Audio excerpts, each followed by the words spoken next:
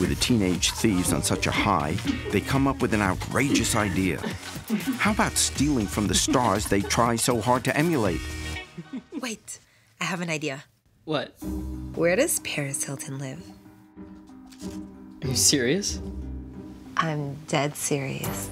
Rachel said, you know, where does Paris Hilton live? And had Nick look it up online. And very easily, they were able to find out her address. And it just so happened that blogs said that Paris was out of town. Rachel thought, let's go check it out. We have the address, why not just try it?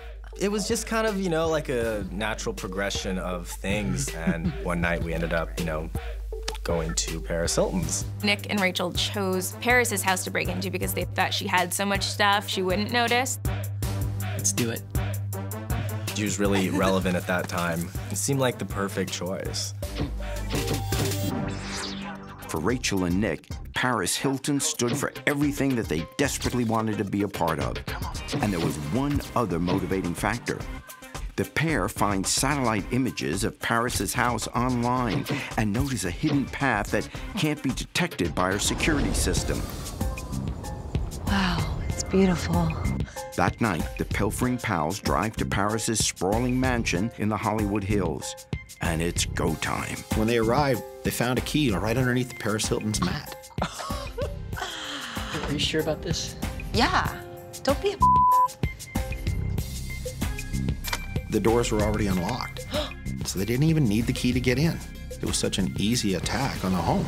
Once inside, the two ransack Paris's huge walk-in closet, a treasure trove of designer clothes, shoes, and jewelry. It's like, this is sick. I'm in Paris Hilton's house, and, you know, this is her cash. And Rachel and I took a lot of clothing items, you know, booze, just things that are worth something.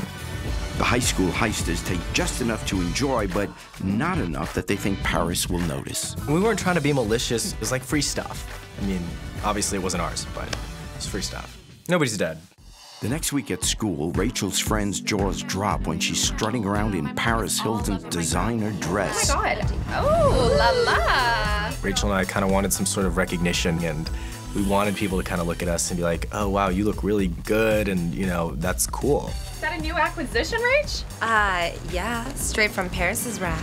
They were like, we just went to Paris's house, and everyone was sort of taken aback with that news. Since when have you been friends with Paris Hilton?